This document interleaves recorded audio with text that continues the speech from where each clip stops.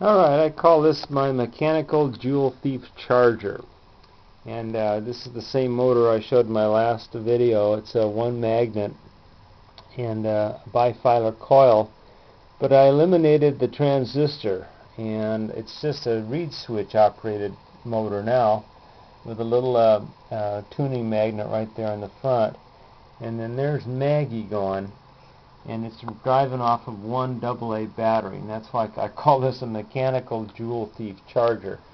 But with the leftover coil that was in there, because you don't need two coils with a pulse motor that's driven by a reed switch, I took the extra coil and I ran it into a bridge rectifier with a capacitor, and now I've got a charging point on the other side. So anyway, this was the way it ended up. It's just an extremely simple drive circuit with a reed switch that's activated by the magnet running around. It turns the power on, energizes the coil, and rotates the magnet. Then the extra coil that was on there ran through a bridge rectifier and a capacitor to smooth it out, and now I got a charging point on the other side. And I call this the mechanical Joule Thief charger.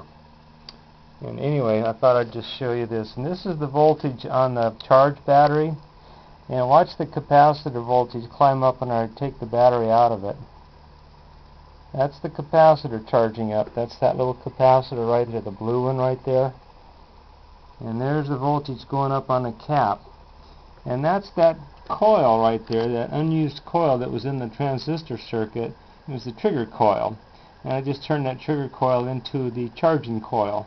And some of Bedini's circuits, they actually add a third coil that's like that. And so that's what I've done here basically, but I just run it with a reed switch. You just use two coils. You can see that went on up to 7 volts. I'll plug this back in again here.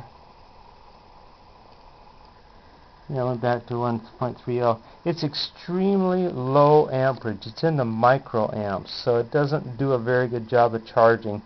So I don't recommend it for that part of it. But the light part's pretty cool.